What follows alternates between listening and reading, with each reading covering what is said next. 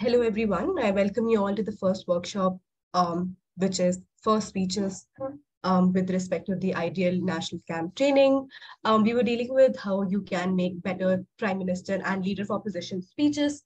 With that, we started with how you can have a better strategy with respect to the first speech, how you can utilize prep time properly, and how to resolve clashes. But I'm going to again go through each one of it properly so that the newcomer Navya can also catch up with what we discussed. Then we are also going to discuss how you can predict the arguments when it comes to the first speeches, because essentially when you're prime minister, you're supposed to predict all the arguments that are firstly obvious, but also preemptive rebuttals as well.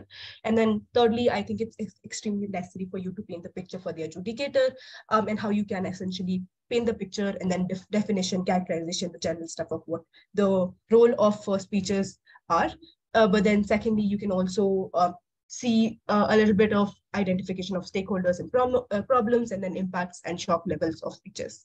Last but not the least, we're also going to discuss the specificity with respect to the rebuttals for the first speeches as well.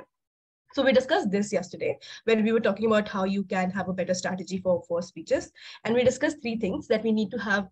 We first need to understand what the debate is about, and then predict the arguments and understand the end goals. So when you are in the prep time and when you understand this is the end goal of the debate, it helps you to start better framing, but it makes your debate more linear and your arguments more linear rather than circular, because oftentimes and not you identify a problem, give the solution, and then that particular solution of itself has another problem. So it just essentially makes the case very less in terms of a convincing ability, but also it doesn't really have a good impact on the adjudicators. Then we discussed this motion, which was "This House regrets the rise of cancel culture," and we discussed as to what the debate is about and how the end goals and what were the most obvious arguments. There were a couple of arguments being given by all of you all, which is there in the other document. But then this one, we had, what is this debate about? This debate can be about several things. First, about expression on the social media, accountability of the individuals who are expressing on the social media, the call-out culture that exists with respect to trying to make sure that there is specific restriction in terms of how people are exercising their right to speech, but also who are the specific people who become the victims of cancel culture in the first place. These are the people who are actors, influencers, public figures who get that much amount of attention and clout, and therefore people are more likely to cancel them as opposed to random individual like you and me, because we don't really have followers, we don't really have that much clout, we don't really have that much amount of reach as well. The second thing then is the end goal of this particular debate was basically inclusivity of minority groups, reformation, healthier social environment, etc. But this particularly is dependent on you as to what you prioritize the best. So the end goal is based on whether or not you want a particular thing to be the most important stakeholder of the debate, and why and how you achieve that particular stakeholder to exist in the first place. The last thing then is about prediction of the most important arguments, and we discussed about how it could be about exclusion of minority classes, targeted individuals, as to how a lot of times when cancel culture exists, the people who are going to decide as to who is essentially cancelled are going to be by the mainstream media, the people who have a lot of political mobility and political identity and clout as well, which means they're able to influence a large number of people that look, this particular person is essentially bad, and this particular person should be somebody who is the enemy of the entire class and stuff like that. So this, and then we can talk about how it could lead to targeted individuals and communities, specifically to the minority community. So even if one person in the community is essentially going ahead and talking about a particular thing, they're more likely to be the victims of the cancel culture because of the kind of monopoly that exists in these platforms in the first place. Then we talked about efficiency of the way of call out. Do you think it is the efficient way of call out? Do you think people are more likely to reform? Do you think people are more likely to have a better discourse when this is the way of call out mechanism? And then we talked about how it leads to impulsive decisions of individuals, because also often than not, people are cancelled on social media simply because people think that they just hear it from a particular thing, and a large number of people are all just simply cancelled because of false news and fake news and rumors, which is essentially bad for the mental health of individuals and so on and so forth. So this essentially brings into the idea of shame rather than making sure that the problem or the root cause is solved. Again, this could lead to things like more extremism, and this is also principally wrong because it's presumption of guilt rather than presumption of innocence, which is against the principle of justice in the first place. So presumption of guilt is basically like you don't even like know or get to have the proper opportunity to see whether the person was actually right or not. You just simply go ahead and say that hashtag we boycott XYZ movie and stuff like that. So even without seeing that movie, you would just go ahead and like boycott that movie based on what you have heard, because these are the things which are impulsive in nature. I hope there's no question on this particular thing. Are there any questions?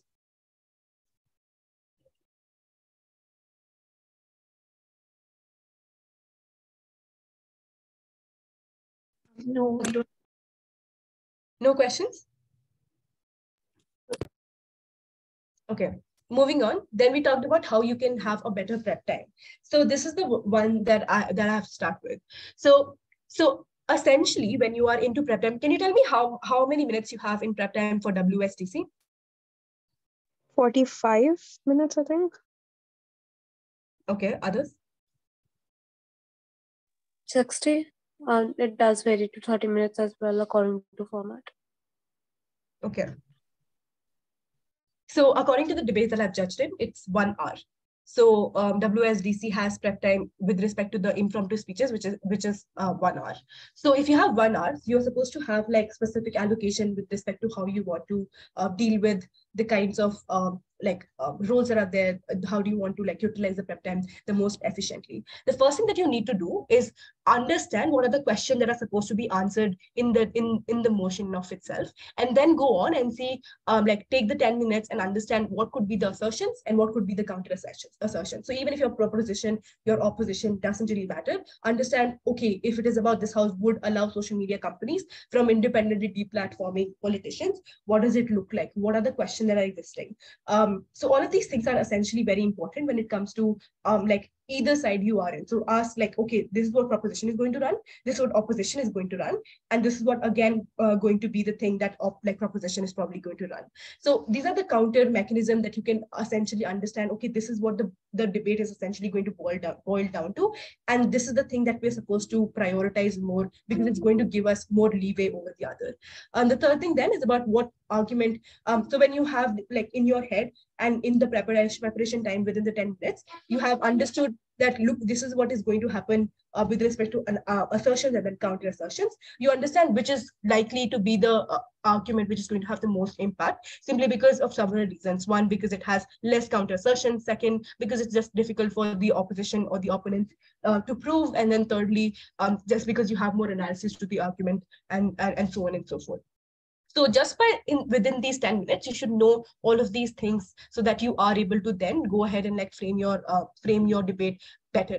The fourth thing then is about identification of the winning debate argument. So there is always one argument which you think is going to like make you win the debate if you prove it properly. That's also based on the end goal that you think that's essentially the end goal of the debate. So what I would suggest with respect to this is that in the first 10 minutes, just do like write down every single assertion that is being discussed, and then go on and prioritize and see which assertion is the most important assertion, or which assertion is something which you want to prioritize over the other. Because as a first speaker, you cannot essentially just deal with all the arguments. What you have to do is like prioritize, let's say 2 arguments or 3 arguments, whichever you think you're going to be able to like fulfill or like satisfy in 8 minutes. So try to like then prioritize which is the winning debate argument, or which is the argument which can have the most likely impact. Oftentimes or not, we just like simply write a lot of assertions, but then at the end of the day, it's just like it's just like the linear analysis to another argument. I'm going to deal with what is linear dissection of the argument in a little bit, but let's go on to this this motion that we left on. So this house would allow social media companies from independently deplatforming politicians. We talked about how the most obvious argument could be principle of freedom of speech, hate speeches, and that's pretty much it. Do you have anything else in terms of what are the most obvious arguments?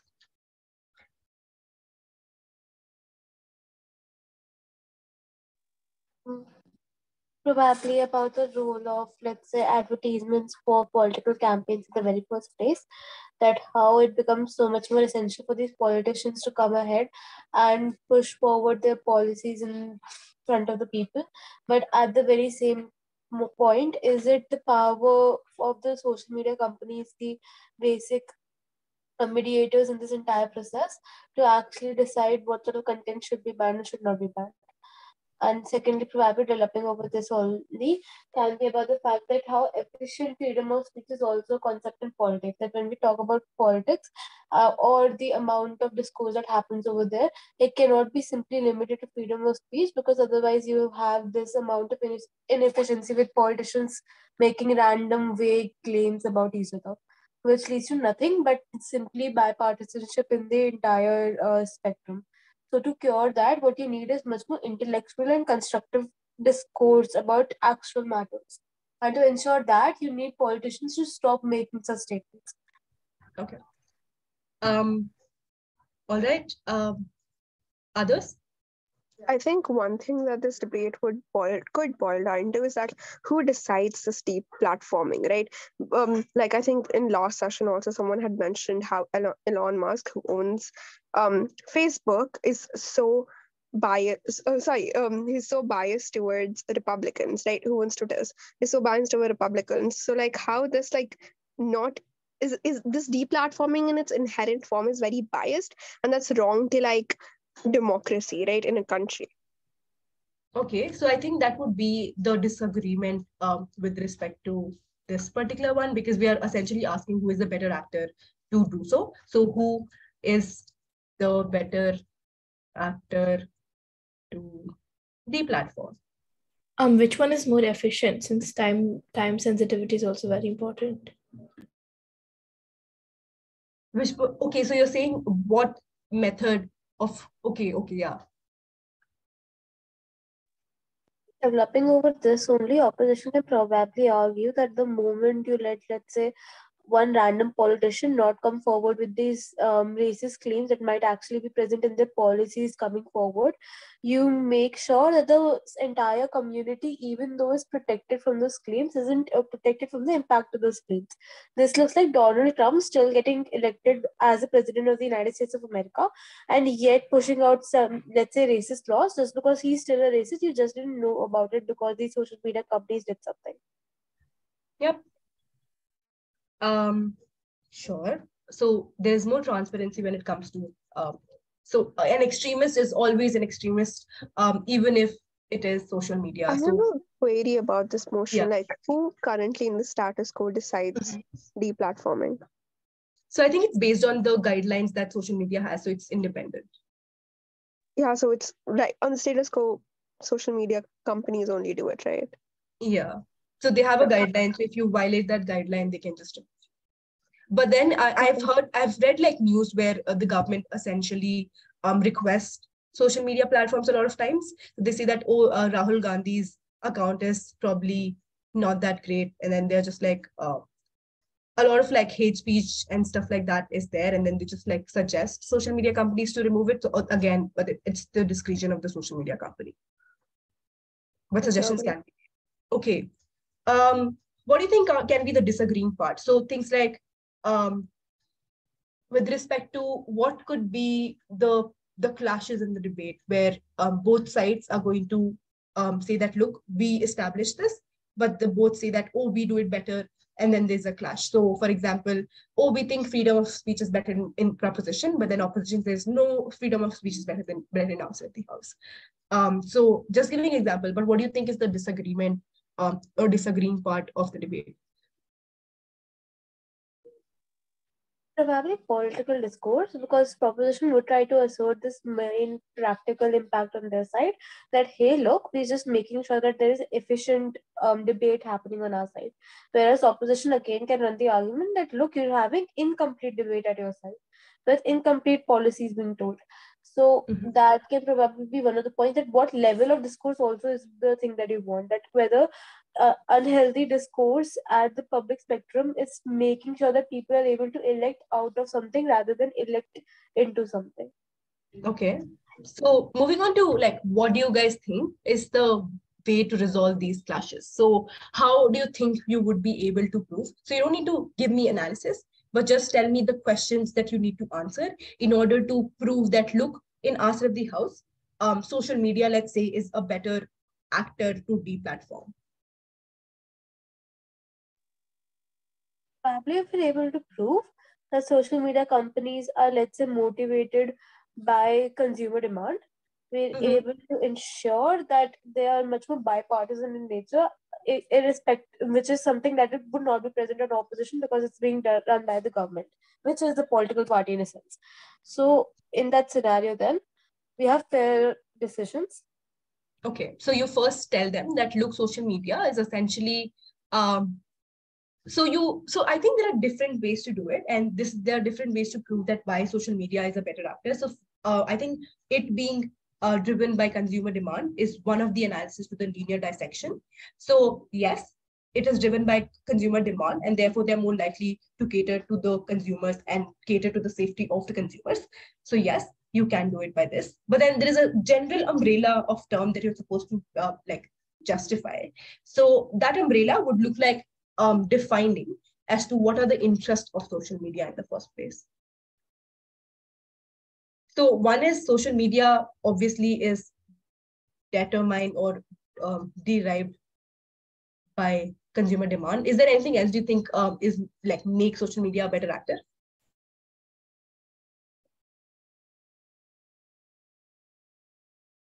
Think of the idea that, like, what if this was given? What do you think the counterfactual is going to look like? Is it going to be government? Is it going to be some other body, independent body? What do you think it is going to look like? I think the counterfactual then exists for central governments, so let's say state governments, trying to push forward the idea that this particular person should be banned. Then the very purpose of social media probably comes in that Facebook was established to connect people, and later on, as this platform has developed itself, it has made itself an advertising position for a lot of brands, for a lot of companies, and that how this has made itself into a connective tissue for each and every person. And in this scenario, then it becomes essential for it to actually work efficiently rather than to give itself this very power to, let's say, restrict individuals. I don't think the counterfactual and opposition would be. I think as like if I was opposition, what a counterfactual that I would propose is probably like election commission, because political parties, and if it's a political person, obviously, and it's somehow hurting a campaign, or like somehow spreading some sort of fake news, or like some sort of thing that is very radical in nature, then the election commission, an independent body, like should have the right to do so instead of like a social media which can be biased. So you would say that an independent body is better? Yeah. Yeah. So do you know what is the status quo with respect to election commission?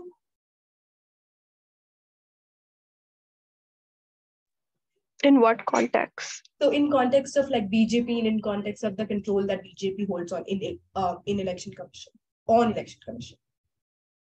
On paper, it's supposed to like be completely independent. Yeah, correct. So the problem with when you give the example of election commission, I think proposition can always come behind you and say that, look, even though it's theoretically independent, it's not necessarily independent. They're still like puppets of the central government and so on and so forth. So that's a drawback there. But I think independent body running as a counterfactual is a good idea. But the point what I was trying to make is that, do you see the difference? So I think what you're essentially trying to make like the binary is that, look, one side is social media, other side is, let's say, two things, independent body or the government, etc. But do you understand why a particular like thing is going to be like prioritized over the other is basis on the kind of whether which body is biased or which body is more fair. So if you prove that social media is more likely to be fair and is more likely to be unbiased, I think you can still prove that, look, social media is a better actor.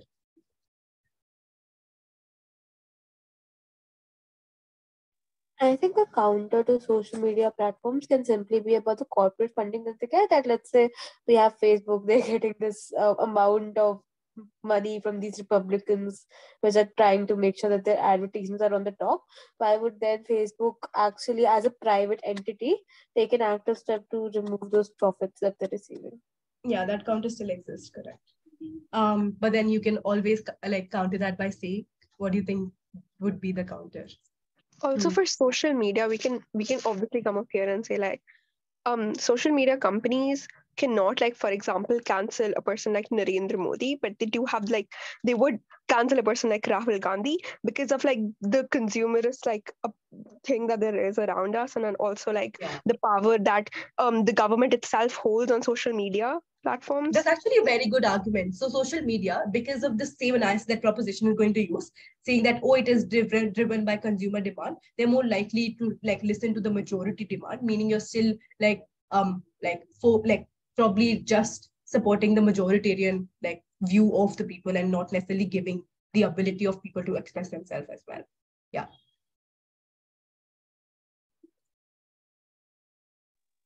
I think then what proposition can argue is that, like, even if, let's say, in the literally worst case scenario, when you have extremist leaders coming forward, which are, let's say, having a real high popular demand being put forward because this company is driven by consumerism, then that's still correct on our side of the house, because we think that what we think is a social media company that is actually inclusive to all thoughts, and yet making sure that it is representing the society at large. We then think that it's a problem of the society rather than that of the social media company. Yeah, that's true. So did you understand what is the sense of like answering these questions? The winning argument is who can like characterize social media as a better actor or a bad actor. The moment when you like answer that question, half of the debate is already won. So how do you resolve that? By defining or characterizing the actor to be benevolent or bad. Cool. Second thing then, I think there are two parts of this motion. One is political part and one is social media. Second part is about political discourse. So what do you think, how can we resolve this?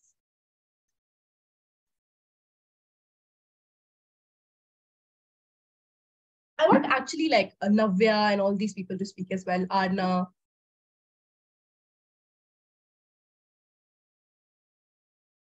Do you think the same way how we have characterized social media, we can still characterize politicians as well?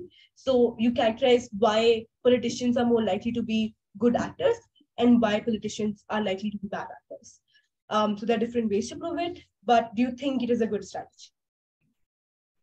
I think we can do that, but right now maybe like since we should also like focus a bit on the minority groups, right, in this motion, because we haven't said anything about that, and that can be like a very easy thing that a whip speaker can bring up in their final things. Okay, fair enough. So let's say this debate is also about the stakeholders who are the population. So let's say social media, politicians, and then population. So let's come to the second part, politicians, and then tell me how you are going to like prove that politicians are bad actors. Let's start with the easy one. Why do you think politicians are bad actors? Specifically on social media. Because like their entire aim to be on social media is gather up propaganda for their own case. That's like one of the main reasons they're bad actors.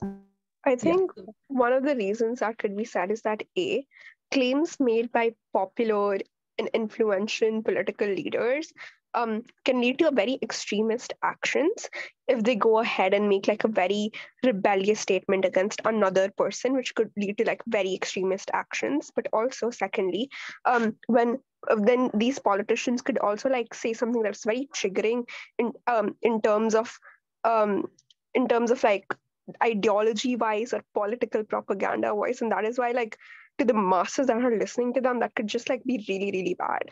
Okay. So two questions. One, why do you think people are likely to listen to politicians? And that's the second part of your analysis. So I'm sure people are going to it's going to lead to rebellion actions, but why? I think because Go ahead. Go ahead. Okay, so because like politicians, they hold a certain amount of power and influence in terms of, like, for example, a BJP, even though people don't know half the people in BJP, they would still listen to because like a person who's like very driven by like, oh, a Modi as like a figure, they would most probably listen to a BJP minister talking about how this particular thing happened and this particular Muslim is bad, and it would lead to like such extremist actions and such like rebellious statements and ideology that is obviously against social media's rules and regulations about like terming to like contain violence and contain like these statements that go and hurt against particular individuals and communities. Correct. Why do you think they're triggering then? Why they're more likely to make triggering statements? Actually, can I just back up what Priyanshi said with something else that I wanted to add? Yes, what I wanted to say was that this is one of the things. Politicians have social influence and they have media on their side, but in developing countries like India, people also don't have the exposure or a certain amount of information to not believe every single thing that they see on social media. So it's not, it's not necessary for politicians to be good liars. All they have to do is have influence on social media on their side. Mm-hmm. Correct. So they have political capital and they have a lot of influence, meaning a lot of people see them, a lot of people consume their data, consume their information, and therefore are likely to be impacted by it. Cool. Coming on to triggering statements. Why? Why do you think they're going to make triggering statements in the first place? Okay. Key reasons for. Oh yeah, go ahead. Go ahead. 3 reasons why. Okay. So 2 key reasons again. So first being, it's highly likely that they'll be able to get much more support on their side of the house if they have this one community feeling a sense of protectionism towards itself. That is to say, the idea of right-wing leaders, majoritarily, is to make sure that they're able to get the majority community believe that they're in some way or the other a endangered species entirely. So that means that it's highly likely they'll be able to make triggering speeches and yet gain a lot of support. Even if the minority does not agree with them, their purpose is not to make the minority agree with them. Secondly, it is again possible that they're able to, let's say, get support from various corporate bodies that actually work upon these extremist policies. That is to say, that when we talk about constituencies, they're able to garner that local support in a better fashion, just because they're able to connect at a local level, to connect at the roots of the people. So if they're able to do that, then they're also able to establish a higher voter bank for themselves. Correct. Connection and relatability, and then also the idea of, like division and rule. Yeah. Priyanshi, do you have any reasons why? Any reason why? Okay, so the reasons I think like politician would make triggering statement, especially on a social media platform, is because firstly, I think like this is like a very high relevant point, but it is still like very relevant in like the real world in terms of like how politicians like aren't really like that literate or aren't really like that like understanding about how you can't just say anything on social media, but they just say what their ideology is. But secondly, also making these triggering statements also firstly sets their stance, right, about what as like policy they want to like state, right? And like this creates a sense of vote bank when like I come on a debate and talk about how all Muslims are bad, for example. So like I have to just gain like for like those radical Hindus to gain their vote bank, they would all be like, oh yeah, that makes so much sense, right? So like for vote bank reasons, but also to like have this influence and have this attention towards them. Because the moment that like they make such statements and it leads to a lot of debates, especially like if you like look at all media platforms, they debate the most irrelevant things ever. And these are mostly like statements made by them, and that will automatically lead them to gain more attention, more like sort of influence over like people that agree with them, even though like there are a lot of people that don't, but it would still give them a vote bank over who they want to like influence. Yep, I think that's pretty much it. It just is a political stunt a lot of times as well. Cool. I think with this, we have finished this deck, but let's see what I had when I prepared the deck. Cool. Could we have this document, like maybe the link? Yes, I am going to send you everything. Cool. So I think in terms of what I had in regards to the clashes, first, expression of speech with respect to reasonable restriction? Second, is it a preferable way to deal with the politicians? Do you think politicians are going to stop with respect to, like saying anything on the platform? Third, whether politicians pose a large amount of threat, meaning the impact that that politicians' views essentially have on the people. Fourth, whether deplatforming politicians is going to like solve the problem or not, problem being hate speech and stuff like that. And then lastly, whether is it okay to give this leeway to the social media companies independently. And I think independently essentially is a very like key term in this debate. Moving on, I think I just like did not make it or color coded it for the heck of it, because it was looking like national flag, but it's like there is a reason why I did it. So how to resolve these clashes? One, define as to who the politicians and what kind of discourse they indulge in. Second, what does the politician, why and how the population interpret it? And that's where Navya's point come into picture. So why do you think, and how do you think population interprets it? I think we have already covered the idea of minorities. We have covered the idea that people are sensitive, people are like sensitive in terms of like their own community, they have identity, and therefore like there has been several historical reasons as to why there are differences between two communities. So oftentimes and not, politicians use that difference to capitalize on their emotions and capitalize on their votes in and of itself. Fourth, then, is there a difference in the way how freedom of speech of an individual or politician exists? So do you think there is a difference between individuals, so when an individual actually makes a claim as opposed to when a politician makes the same claim? So I think like a lot of individuals, I think I have friends who are very extremist and like post stuff which like all of those examples that Priyanshi was giving, but then does it have the same impact as what, let's say, a random politician from BJP is going to make the same statements? So there is a difference with respect to the impact and why there is a difference of the principle of freedom of speech for these individuals and why it is different in application as well. Then what is the responsibility of social media? What gives them the authority to remove politicians? That's also very important because this is a this house word question. So what you have to do essentially is also justify that why social media can do it in the first place. There are different reasons. One is based on the terms and conditions. So when you essentially open Facebook or Instagram, you accept the terms and conditions. So we don't like really read it, but the terms and conditions tell you that, look, these are the kinds of content that you can never post in, never engage in and stuff like that. My friend actually posted something about Jews and he got reported, and he has his account, but then it's still problematic. Yeah, so I think there are a couple of reasons and couple of ways how like people actually deal with this kind of content in the first place, and therefore like when you get like reported, social media companies try to make sure that that particular amount of content is being removed. Why do you think social media companies essentially remove this content in the first place? A general reason why. It obviously affects like all of the users on the platform, right?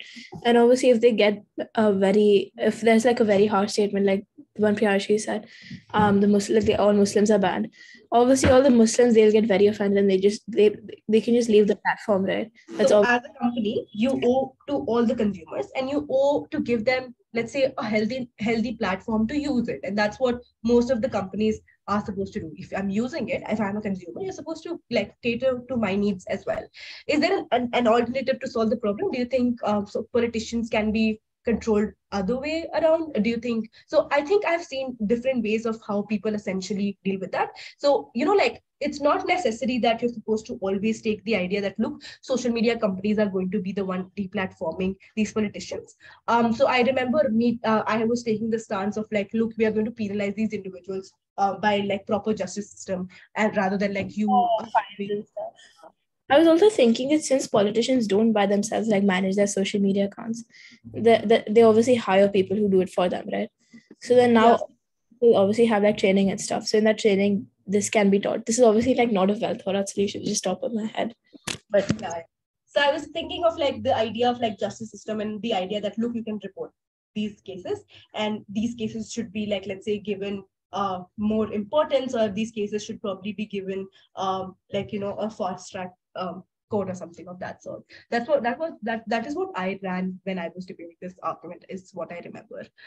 Cool, then let's move on to the forecasting and painting the picture. So how do you actually paint the picture, and why do you think it is important? I think what it means when we talk about painting the picture is that essentially, like, if you are a person and you're reading a book, you should be able to imagine as to what's actually happening. So if you are a speaker and you're saying that this is how the world looks like, I should be able to imagine, let's say, okay, this is the world, this is how the world looks like. These could be the problems that could exist in this world, and this could be the solution that could exist in this world. So you should just like make it more easier for the judges to imagine what kind of world we are living in, or what kind of world the motion is trying to portray it to us, and then why this problem is probably going to be solved. Now, the motion that we have right now is this House believes that Black Lives Matter movement should embrace open carry gun laws and engage in armed community patrols. What do you think the status quo is like? So obviously, like, the status quo is where the entire, especially in the US, the entire police system is filled with white individuals who necessarily just, like, there's so many cases where, like, they shoot Black people for no absolute reason, and think, like, if they're, like, even walking down the park at night, they think that there's some sort of criminal, and it just gives them this right to shoot at them. So I think, like, what proposition would run probably is, like, how this would give them firstly a sense of protection, but also, like, would create, like, this sort of sense where, like, the whites could not just shoot at them. But also opposition could be much stronger when they say that, firstly, just when you, like, get guns, firstly, these police people are trained for years, right? And okay, so these Black people who have done nothing, they're carrying guns. This white person just comes, and who's a trained policeman, right, comes and tries to shoot them. They would obviously, even with guns, won't be able to do anything. So just, like, it just doesn't seem. And also, like, it would create this negative sort of impact to the Black Lives Matter movement itself, because the interest of the movement is to, like, gain support and for the Black lives, right? However, when you just allow that they should embrace open gun laws, which would also obviously, like, have a lot of backlash for the Black Lives movement itself, because the movement is because a lot of people, like, do not support, like, gun laws, right? So it does not, like, come into the interest of Black Lives Matter to do that. Okay, fair enough. Any other ways? Okay, go ahead. Yeah, just to take a few additional points to this.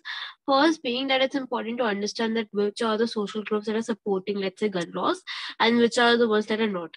So it's most likely that left-wing individuals would, let's say, try to be against guns, and these are the same individuals that are going to vouch for equality for you. And it becomes really difficult for these Black individuals to actually gain any sort of support.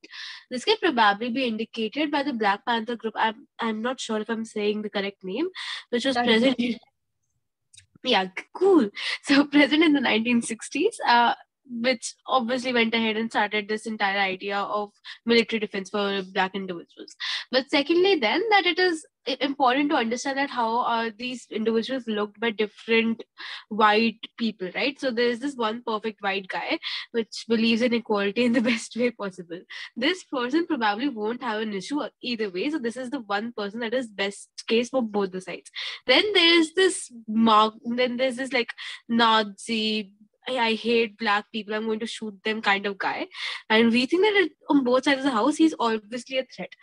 What side then provides this person much more legitimization in pushing the idea of these Black people as terrorists, or pushing the idea of these Black people as wrong individuals?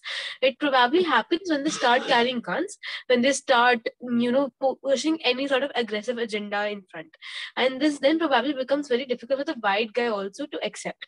Thirdly, then, this looks like individuals that are actually trying to vouch for equality for both are not supporting either sides, but are not trying to de-support one side also. In case of any sort of military threat, the moderates. Right, the moderates. Yeah, the moderates would try to shift towards these white individuals again, because they simply cannot be safe with the threat of this individual owning a gun at the very first instance.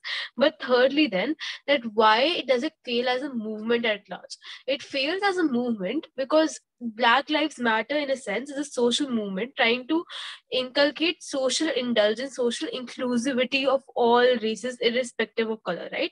The moment you try to add any sort of aggressive factor to it, then the already existing ones, which you're already saying are wrong, then you create an automatic imbalance. We do understand that the safety of Black individuals is a priority, that irrespective of the amount of social equality that is present in the society, they need to be safe. They don't need to die. In this scenario, still, it is much more likely on opposition to make sure that they're able to, let's say, create a future of that sort by strictly leaning on the principle of it being a social movement rather than converting in any form through any viewpoint as a military movement. Correct. With that, I just want to take a moment to explain this template debate argument that is about that can be used in most social justice movements debate. So it's about demography of people and which people are likely to buy into your side. So there are three kinds of people. One is moderates, one is extremists, and one is liberals or leftists. I think liberals and leftists are always going to make sure that your ideal that you are essentially trying to make sure that the minority is always supported, but also trying to make sure that democratic values and ideals are still propagated and preserved.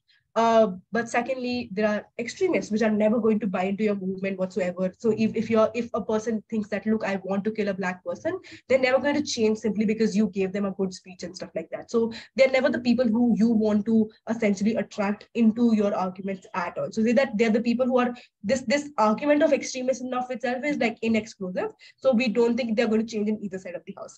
The third thing then, and these are the people who you want to target as a debater. So you're supposed to target the people who are moderate. So they are on neither side, and they can be convinced based on logic and based on the kind of convincing ability that you have. So you give them the merits and harms of a particular thing, and then they're going to decide whether or not they support the movement or not.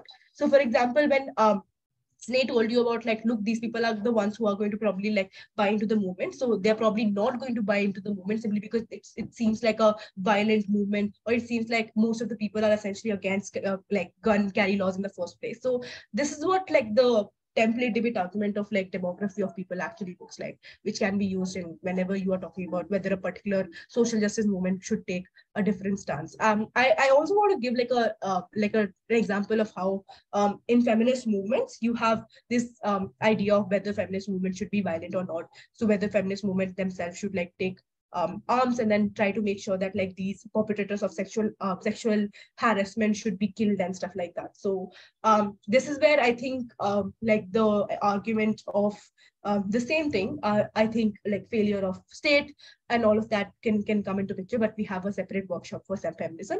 But I just wanted to give an example of Gulab Gang and how it can be similar to Black Panther group as well. Cool. Then what did I have when I was making the slides? So I had these things. What is the problem with the security of Black community in America? There is police brutality, there is high crimes and racist instigations, there's structural oppression. So all of the analysis that you give essentially comes under these headings. Cool. Then what do you have in terms of defining and characterizing the things well? First, set the premise really clear. So if you're saying that, look, BLM is better than us in the house, you first need to tell us to what BLM essentially is. What are the goals of BLM? What does BLM actually look like? All of these things have to be clear. Otherwise, you're just debating in air and people judge does not know why exactly it's going to be there. It's just going to be then based on the emotional value or emotional compass of the judge, and that's why they're going to probably vote for you. So it's always good to first keep the premise extremely clear, and they then go ahead and prove as to why they're better off in outside the house. So you cannot prove a thing based on an unproved thing in the first place. So you cannot prove that BLM is better than outside without proving as to what BLM essentially stands for in the first place. Then I think a couple of things that you are supposed to characterize the main actors: first, movement, society, structural changes, Black community, etc. I think there's also one more exercise for you. Cool. What do you think are the stakeholders of this debate? Black individuals, first things first. Yeah. Second, the police, surely the ones that are actually brutalizing these people. Thirdly, white individuals. Okay, Navya, you can go next. Yeah, go ahead. Oh yeah, basically the people in the company of the Blacks, people of different colors, obviously, like whites, brown. They would come under Black community. Yeah, so whites would also be there, right? Okay, yeah, you're saying that, okay, yeah, the general society and white people, yes, sure. We can probably again subdivide into white people as well, based upon political opinions. What else? Probably the lawmaking. I'm not sure about this argument though, but if we try to run the argument that, let's say, a particular government right now has an incentive to secure let's say better treatment of Black individuals by the hands of the police because they're being mistreated in the very first place. But in any scenario, then if the Black individuals believe that they have to solve this on their own, then what incentive, or let's say what compulsion, does this government have to come ahead and make sure that the system is verified? Yeah, that is true. I think like often and not, like these things could lead to lead against you for affirmative action, lead in support of affirmative action, structural changes and policy changes. So yes, that is true. That could be one of the stakeholder. Government can also be one of the stakeholder. Let's now come down and see, why do you think they're the interest group of the debate? Like, why do you think judge should care about it? And I'll choose who will tell me. Arna. Mom, I don't know the answer to this one. Sorry.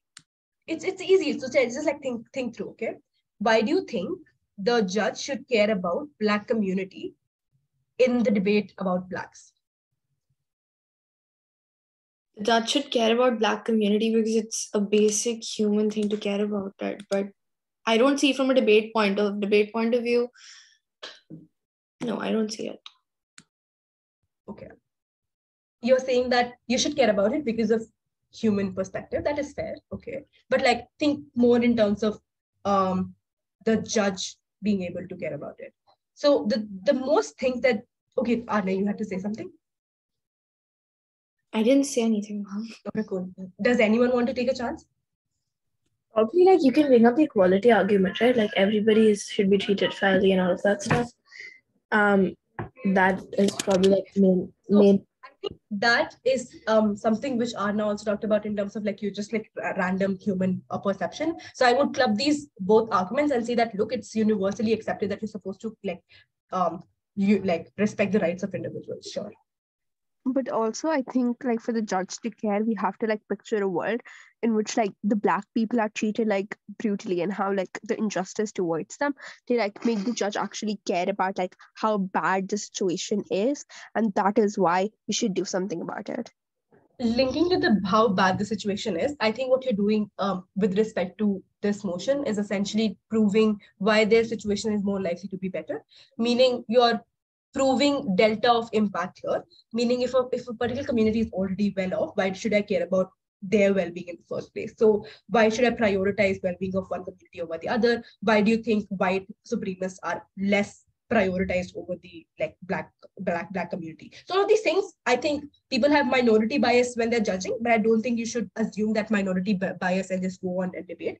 I think, and that's a very bad practice, that judges just simply say that, oh, they're talking about minority and therefore I should accept that argument. They should essentially prove that why we should care about minorities in the first place. So the delta of change is extremely important, and that delta of change is probably going to impact a lot of people. Can you also bring up like an example of the past? Like we can say that if we don't treat Blacks properly, basically history is going to repeat itself, right? How the Americans treated like Blacks as slaves. They got shipped from places to places. There was such inhumane treatment of them. If this continues, then the same thing will happen again. That's probably like one more reason for the judge to care. Yeah, inhumane treatment. Cool. Anybody else? I think that somewhere the most common reason why all of these stakeholders are important is probably the impact that they have universally over the society. That is to say that what happens when a vulnerable community or a minority in the society is not respected is probably bipolarity at its worst point whatsoever. And secondly, humanitarian crisis. And thirdly, the idea that this vulnerable community and its interests are being exploited upon for the benefit of the majority, which is principally not correct.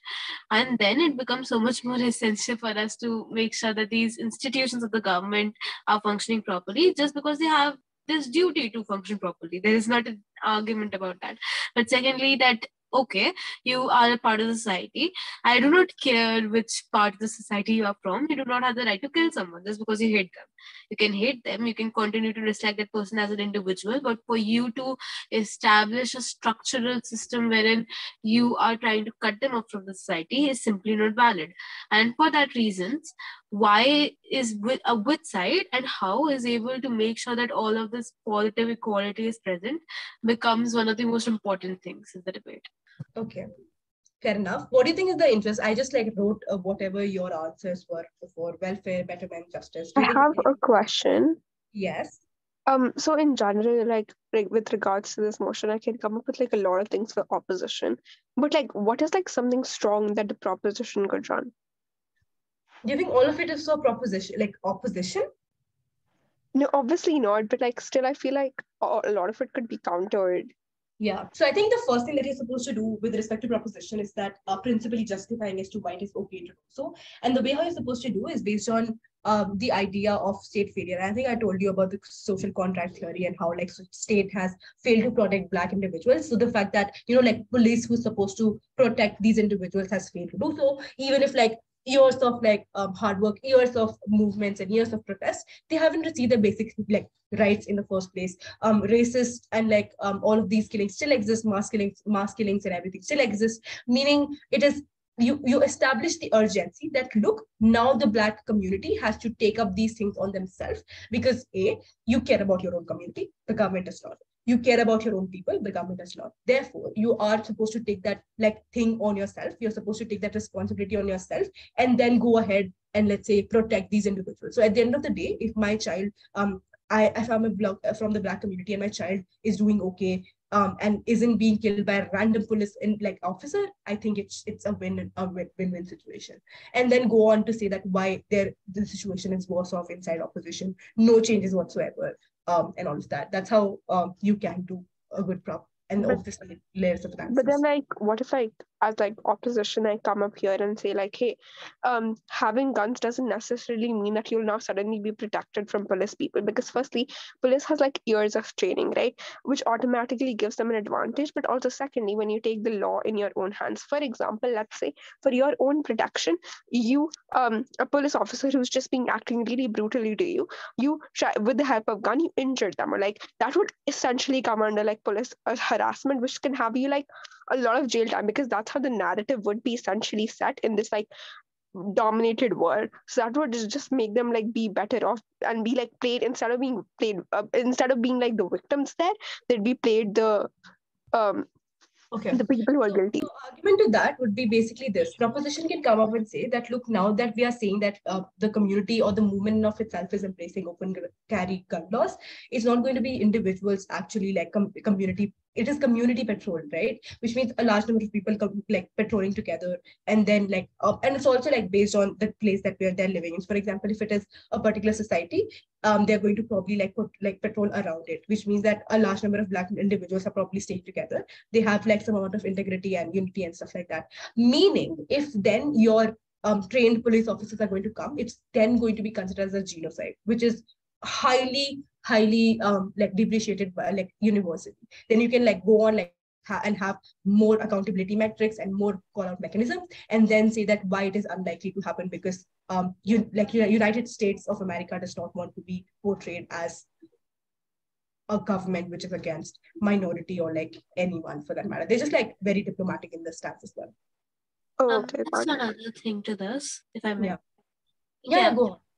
Yeah, so the thing that I was thinking for as a counter to what Priyanshi just said was probably this weird assumption that, hey, just because you're carrying guns now, somewhere these institutions have a lesser responsibility towards you, right? So, for example, in a country that has legitimized carrying guns, why does it become so much more worse off when a vulnerable community starts to do the very same thing? So, for example, if USA has given you the right to carry weaponry around, why does it become wrong if Black individuals are starting to do it? And isn't it then reflecting on the very problem in the institution? Because if today white individuals started to push forward these, let's say, gun parties in a random square or in a random park, no one would raise a question. But just because it is done by a community that is actually under threat, it becomes a question. But secondly, then we can probably run the argument from side proposition that irrespective of the amount of social movements that you're doing, we simply can see that they're not working, right? You've been fighting for these simple rights from 1960s, or let's say from the 1900s actually at that, and you haven't achieved much. In that scenario, then why does it become so much more important for you to kill another 100 black individuals just in the hopes of running into some sort of solution to the social equality? Because even if the police doesn't do something, we can still believe that KKK can run random marches in Minneapolis tomorrow and then they can kill another 100 individuals. And in that scenario, then it becomes so much more important for these black individuals to protect themselves. So we're not running the argument that they're actively going to enter into a police station and kill someone. We think that in itself is a crime, but for them to use it as a defense purpose when the government has allowed you to do so is not wrong. But secondly, in countries wherein gun laws are, let's say, not present, right? Like, let's say there are background checks, you're not allowed to have guns. This can probably be for more European countries at large. In this scenario, then it still becomes essential because A, protection of oneself, B, social contract has already broken, again the entire argument that is said, and C, that if you do not want the social contract to be broken, then start acting more, let's say, purposefully towards these vulnerable communities. So we can probably then push a limit that the moment the police becomes more active, the moment the police becomes a much more legitimate actor in this entire situation, we'll stop these marches. So a leverage for this community to make these people work in the very first place, which is probably essential and which cannot happen through elections simply because they are the minority. Even their votes don't matter at the end of the day. Yep. Priyanshi, do you still think it's biased motion? No, it's fine. Okay, let's just go on to why do you think it is. So I have come up with this argument that it is likely to reduce crime against Black community. Now you come up with reasonings as to why it is necessary, like possible.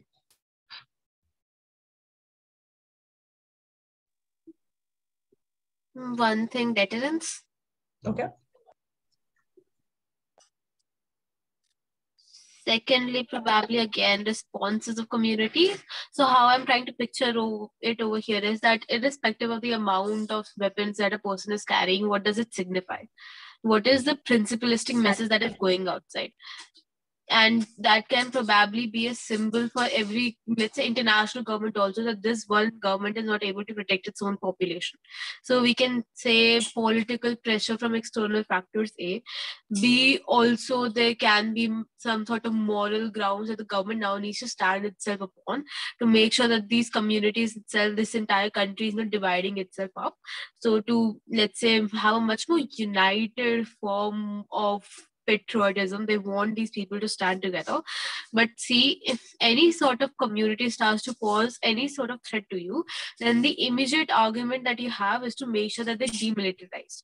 In that scenario, then again, the leverage that the Black individuals have, but the amount of discourse that they'll be able to participate in automatically, because hard power at the end of the day does lead to some amount of soft power. So when I say hard power, it doesn't mean that they'll start shooting legislators or, let's say, push guns over legislators' heads and say that, listen to us right now, read this letter, or otherwise we're going to kill you.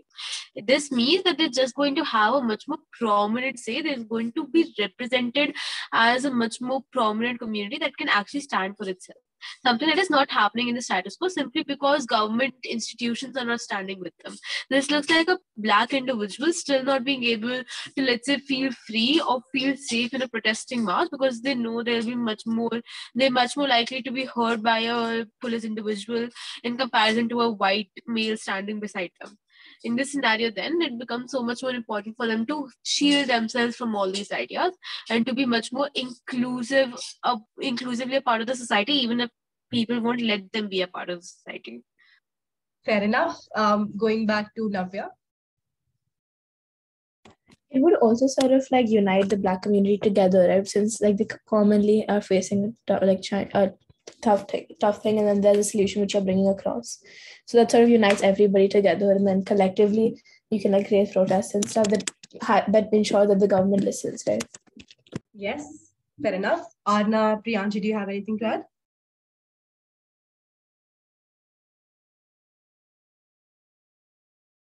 I would assume that as slow then, and then move on to what I had in the presentation.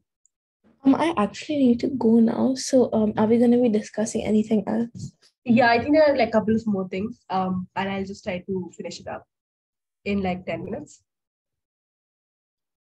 Okay, so I think we already discussed why do their interests matter in the debate and what impacts does the judge need to buy. So firstly, I think, and all of it is like already being discussed in, but like identify the problem first and then go on to establish as to why like the problem is extremely important.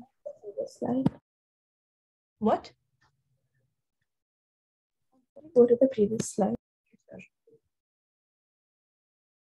Oh, okay, yeah, got it. Thank you. Okay. So I think with respect to social media company, I think there are a couple of ways how you can do it, like the same motion. First, there is fake news, there is instigation, hegemony by the platform, hegemony of the platform by the political gains, misleading population, cutting off extremism. I think I've also added like few of the facts, like how people started like cutting off extremism from social media. So 2016, cutting off ISIS influencers, then prevention of info wars, like what happened in COVID-19, hate speech, 2017, Reddit removed users which had tendency to show all of that bad stuff, but then like also having Trump being banned was the epic movement by Twitter. And then alternative platforms. Are you aware of like these alternative platforms for extremists? So there's something called as 8chan and Parler. So okay, yeah, Sneh, you were saying something. Yeah, I'm aware about the fact that there are basically conspiracy theory channels wherein some random individuals come up with things and they try to spread it. But secondly, they're way too closeted as well. That is to say that they don't exactly allow various people to come in, and these are very how do you say this? Exactly. Yeah. So they basically like they would start their movement on these mainstream platforms like Twitter or Instagram. No, I don't think Instagram, Facebook necessarily. And then what they would do is like, okay, they would see these are the people engaging in my post. These are the people who are commenting on my post the most. And then they would make these smaller circles where it gets extremely toxic, when let's say you join Parler or you join 8chan, I think then there is like more amount of like extremism that is like literally inculcated in individuals, which is extremely problematic. So the argument behind that is, look, if you are going to stop these individuals from these like mainstream platforms, it's going to be extremely difficult for you to track down these individuals for the same reason as to what Sneh said. It's difficult to like enter these platforms in the first place, and therefore less accountability and stuff like that. So it's okay for them to be outright in front of everybody so that you can track them down and then track the kinds of like harms that are going to be created, as opposed to having them in the smaller niche circles where you cannot track down their activity whatsoever, and whether or not it's going to solve the problem then. Things to note, and these are things extremely important. I think I've already mentioned as to why that is the necessary case. First is that while defining the stakeholders, you cannot assume a particular party to be good or bad. So when you say that, look, politicians are always supposed to be good and stuff like that, and then you say that politicians are always supposed to be bad. So I don't think we like discussed on the idea of why politicians are supposed to be good, but essentially how you can do it, like just briefly, is based on like how there is voting mechanism. They always want people to like them. They always have like call out mechanism and so on and so forth. They have a party image to maintain, stuff like that. So all of these things are extremely important for them as well. So it's again about weighing and stuff like that. So give reason as to why a particular act is likely to be good or likely to be bad, as opposed to assuming that, oh, politicians are bad or oh, politicians are good. That these are simply assertions. So if you see anyone doing it from the next time, just question them on that.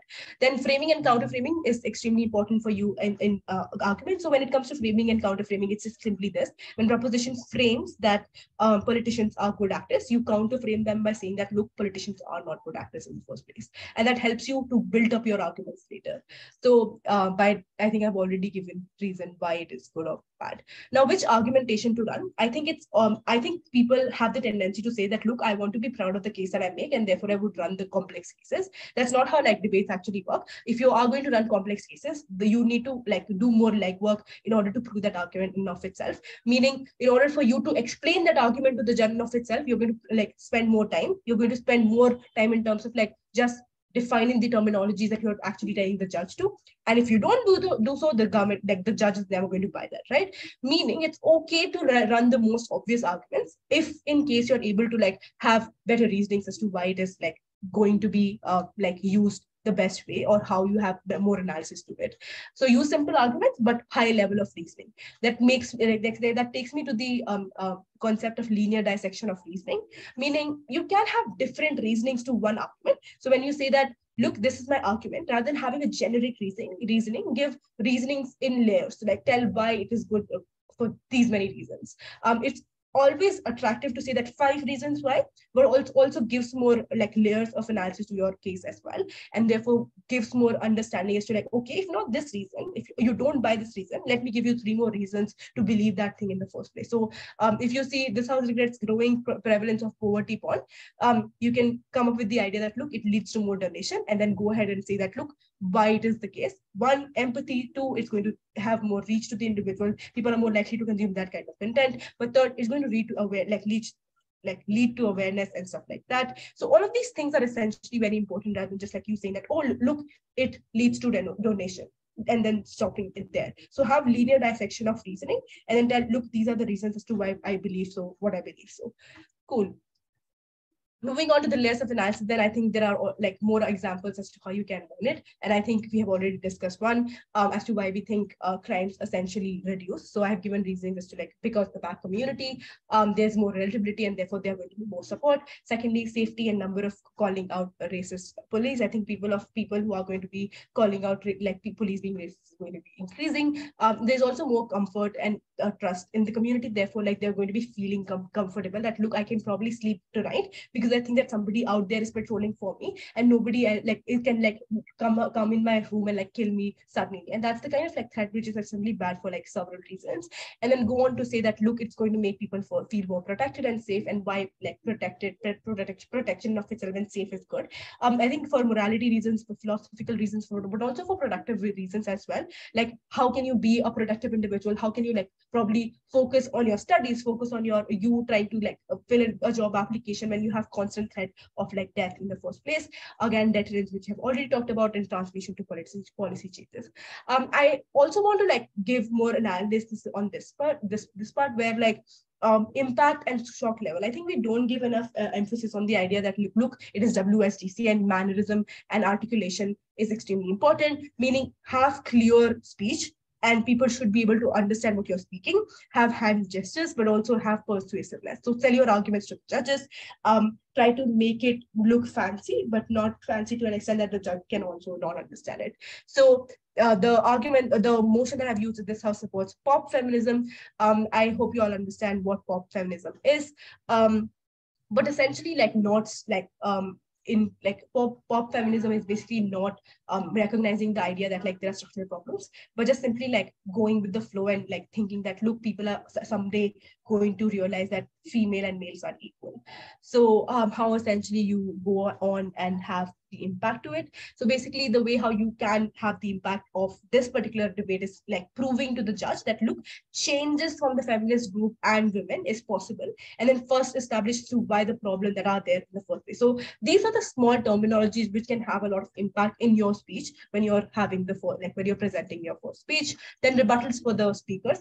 I think Nishka had this question, but since she did not join, but like I just wanted to say that like rebuttals for the first speaker is not necessarily like targeted rebuttals. Obviously, if you think of particular arguments like so obvious that it can be rebutted on the get-go, do it, but don't spend more time on rebuttals whatsoever. So if you're a first speaker, don't spend more time than 2 minutes on rebuttal. 2 minutes is like max that you should spend, meaning your actual like weapon as rebuttal is counter framing, which I said, when you counter frame that what are the actual actors, when you counter frame what is the actual problem, when you counter frame why essentially that's not the solution, that essentially takes down the entire case, and that's the weapon that you're supposed to use as a rebuttal for speaker. Then give counter analysis, obviously, and have integrated rebuttals. When you have integrated rebuttals, you spend less time as to like why it's problematic, but you spend more time as to like telling that, look, yes, it's problematic, but I'm also going to prove my own case. The reason why you should spend more time in proving your own case is that because it's first speech, and if it is only going to be a negative like speech, it's going to have less impact, less shock level on the judges. It's just going to like not look that great. But also like the second speakers don't have a lot of amount to just simply deal with the positive case. And oftentimes when not, if you're DLO, it's going to be considered as DLO dumping. So don't do that at all. And then you have the rebuttals for first speakers. Do you want to do this activity? Because I think we're going off like way ahead time. So I can just like quickly go over it rather than like you all telling me how this is going to work. So the way how it's going to work is that this house believes that police commissioners should be directly elected. There are different clashes, whether this is better way of upholding peace in the society, which side is going to have better police commissioners, which is the better way to reform the system, and why is it intrinsically effective. Then there are different ways how you can have rebuttals. So how do you resolve it is the way how you can come up with the answers to the rebuttal. So when I said to you, when I told you that like, in the 10 minutes, you're supposed to come up with questions and then like the problems in terms of the disagreement, which is a clash, and then come up with how you're going to resolve the clash. That's essentially is going to give you the rebuttals. Meaning if proposition is talking about favoritism by government, opposition can talk about merit-based appointment, for example, India. If proposition is talking about direct accountability, opposition can talk about indirect accountability and why it is better. If proposition is talking about system and checks and balances, opposition can talk about why it is necessary that there is cooperation between the government and the police, and therefore when government essentially appoints a police, there's more cohesion and more changes in terms of implementation of society of the policy as well.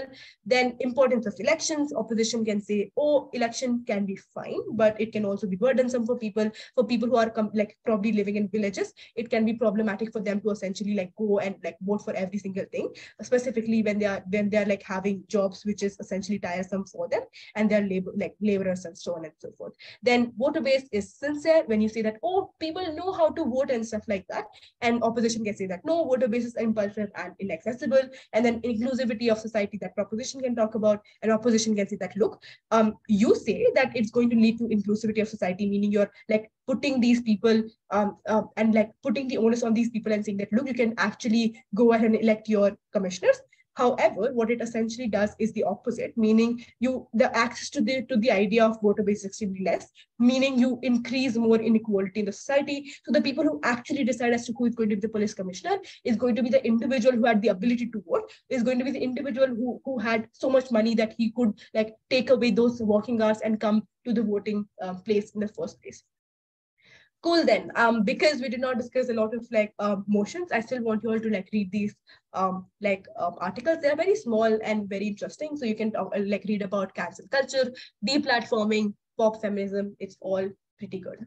So that's pretty much it. Thank you. Stop assuming, start proving. So it's about like how politicians say, things are bad or good. Just don't say that. Like prove that, and that's how you win the debate. The link of the document with the characterization? Yeah, I'll send you everything. Okay. Cool then. Thank you so much for joining. And if you guys have any questions, you can ask. And you can also give